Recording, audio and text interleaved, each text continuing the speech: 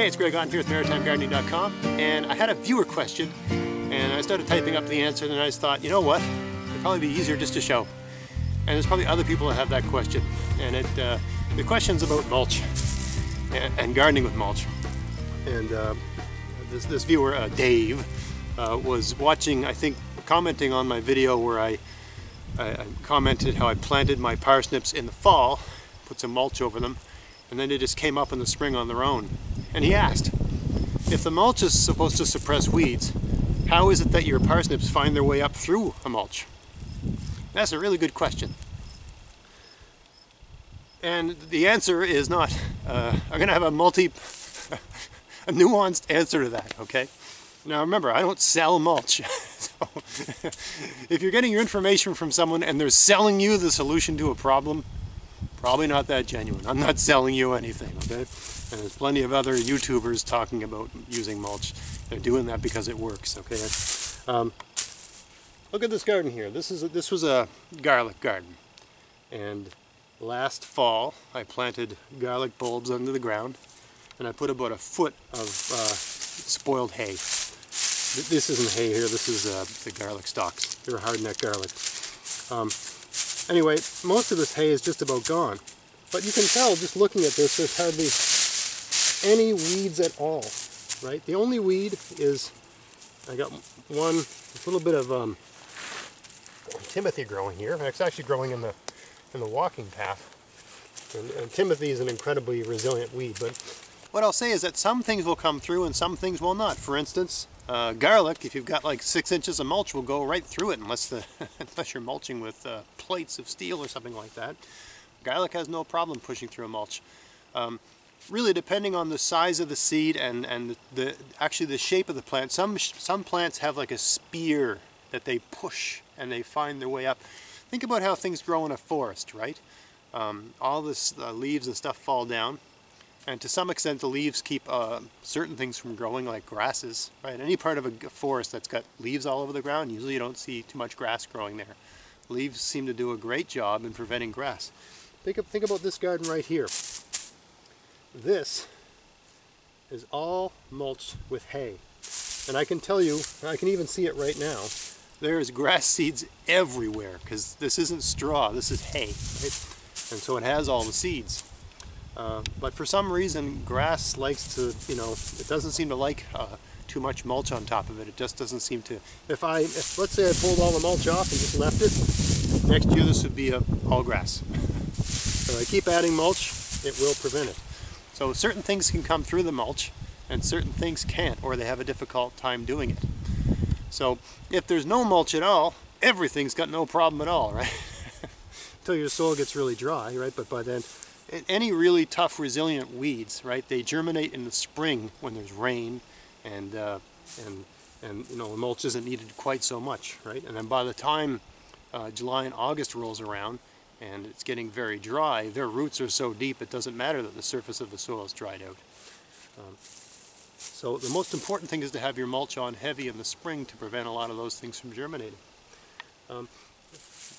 But some things have no problem coming through it. And also it depends on the depth, right? So when I put a mulch down over the parsnips, I only put it about an inch thick, maybe 2 inches thick, not too thick, right? So it depends. It depends on what you're growing, how it grows, and so on. And it's just I'm not an expert on this yet, but some things can come up through a heavier mulch than others. Potatoes will come through a foot of mulch, no problem, right? Now, if I planted parsnips and put a foot of mulch on top of them, there would be no parsnips the following year. They just wouldn't find their way through that. The seed doesn't have enough energy to keep going up through all of that. Now, all that being said, mulch doesn't prevent 100% of weeds, right? You're still going to get some weeds. It's going to happen. But it does keep it down. So I'm going to take you and show you another garden here. So this is a garden where I had a ridiculously heavy mulch on, so I had almost no weeds. And as long as I fill this up again this fall, I'm actually going to plant strawberries here really soon. But once I've done that, I'm going to mulch it really heavily to prevent weeds. Here I am in my beet garden, and this was mulched. Not only was it mulched by grass, but in between the rows I had strips of cardboard that really did a great job of suppressing the weeds. But the spaces where I actually had the seeds, the soil was relatively exposed. I mulched it and stuff like that, but I did get some weeds. And you can see there's grass. If you look here, right, there's grass growing in with that. But for the most part, right, the mulch prevents like 95% of the weeds that want to grow. So even though there's grass in with my beets, right, I'm still getting some nice beets, right? And some of my beets here are 4 inches in diameter, despite there being some weeds. And another thing about having a mulch, here's a good spot to show, is that on camera, is that because the mulch keeps the soil moist and it keeps the soil from getting compacted, the weeds aren't hard to pull, right? They just come out. See how that came out, roots and all? So when you do weed, you just pull it and you give it a shake and you just throw it on top. And now that weed's a mulch again. So it's really not that hard. The weeds come out very easily. It's actually easier to pull them if you let them grow a bit, right? That way the roots have some strength. It's hard. It's actually hard to manage the weeds when they're tiny. I like to just let them almost achieve a good size, and then they come out very easily. Right. But yeah, I mean, I got beets growing right in amongst this grass, a little bit of grass, because the soil in the strip where I planted the beets was bare. So all the grass seed in here, all it needs is a bit of sun on the soil and it'll start growing like crazy. If you keep it covered, it just won't. Maybe it's not warm enough or the conditions aren't right or whatever. But despite the fact, here's a beet here, there's grass growing all around it. And here, I'll pull it out and show you the size. It's a nice beet, despite there being grass all over the place. Because even though there's a little bit of grass around the weed, the majority of the area is mulched and covered. So the roots, are getting, this beet is getting the majority of the nutrients are in the soil, right? And there's not a lot of weeds growing, so there isn't a pile of weeds pulling all the water and nutrients out of the soil. There's only a handful, and it's totally manageable. I really don't weed until the fall. In the fall, when I mulch my gardens and sort of put them down for the winter, that's when I pull all the weeds. But a garden this size, 4x10, I can weed a garden like this in 5 minutes.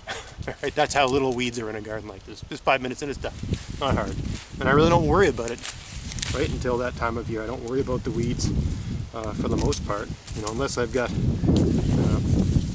I've done some videos on this. If I got a garden that just I didn't mulch it. Usually if I don't mulch a garden properly, the weeds might get out of control. If I'm a bit lazy with getting the mulch on, then the weeds will get a foothold. But all the gardens that I manage well, just spend an extra 5 minutes or something like that, you get results like this with almost no work. If you look here, I got a beautiful zucchini garden with some really, let's pull one of these babies here. Nice zucchini coming out, right? I haven't weeded this once. I really haven't watered it, I haven't weeded it, I haven't done anything in this garden all summer long. I just come out and pick zucchini and make relish and eat them and give them to my friends, right? And despite the fact that this is the mulch on this garden was laid down last fall. Right? I haven't done anything to this. All I did when I planted the zucchini was make a little hole in the mulch and stick a seed in the ground and water it a bit until it got started. Then I moved the mulch back. Done. Hardly any weeds here. There's a couple, right? So right here there's I see some grass. This might even be sweet grass. Pull that out. Some grass growing there. Right? And see a little, is it blackberry? I have a problem with blackberries in my garden. There's a blackberry over there and a little bit of timothy here and there. And because I let a parsnip go to seed, there's probably 1 million parsnip seeds in here. Right, there's some of them right there. But for the most part, there's really, I can see some sorrel over there, and a little bit of timothy over there. But generally speaking, it's a zucchini garden, and that's the sort of situation you want to set up, right? Where the thing that you want to grow is the thing that's really running the place, right? So this is a zucchini bed. Zucchini are running the show here. Yeah, there's the odd weed and thing like that. There's a little bit of, this is sorrel, I believe. Yeah, it's sorrel. There's a little bit of this and a little bit of that, but when you look at this, all you see is zucchini. And the weeds really aren't running the show, and their impact is so minimal relative to the thing that's running the garden. It's not even worth bothering with them. I don't bother weeding my gardens this time of year. It's too hot anyway. Here's a potato garden, and you know, there's a bit of Timothy, right, growing there, and there's some sorrel, same as the zucchini bed. But mostly, I mean, the potatoes have sort of died. They're ready to be picked now, but right up until very recently, all you saw here was potatoes. Potatoes are running the show. It's a potato garden. It's a potato kingdom, and the little you know, pesky, odd little weed is, they're superfluous to the endeavor, right? They're not running the show. Another thing I should mention is that one benefit of a mulch is if you know, you're not, a lot of weed seeds that are airborne, they fly through the air and they land, and they can't get down into the soil. They'll land on top of the mulch and just bake in the sun. Now, if you have enough rains and enough seasons and so on, yeah, sure, the seed will eventually find its way down in, right? But generally speaking, this time of year, right, the weed's just going to land and stay on top of the mulch, and it's not going to get in a situation where it can germinate. Now, if you leave that all winter, you know, the rain and the snow and all that, that will eventually push some weed seeds down and they will germinate. But that's why you add another layer of mulch, to prevent that sort of thing from happening, right? Anyway, I hope that answered your question, and other people that may have asked the same question. Some kinds of seeds can find their way through, some kinds can't. Seeds that come down out of the sky, many of them just stay on top. They don't find their way down to the soil where they can get moist and stay moist and have the conditions they need to germinate. So it prevents airborne seeds from germinating. Certain seeds that germinate beneath the soil can't find their way through, and some can, and when they do, you pull them. Or like I did in my beet garden, you just ignore them and don't worry about it. Really depends on what it is and how much there is, and what's going on in the situation. But the moral of the story is keep the soil covered, keep the mulch on, right?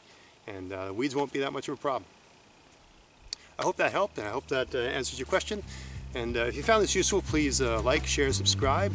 Check out my podcast, maritimegardening.com. Until next time, get out there, get at it, have fun in your garden. Thanks for watching.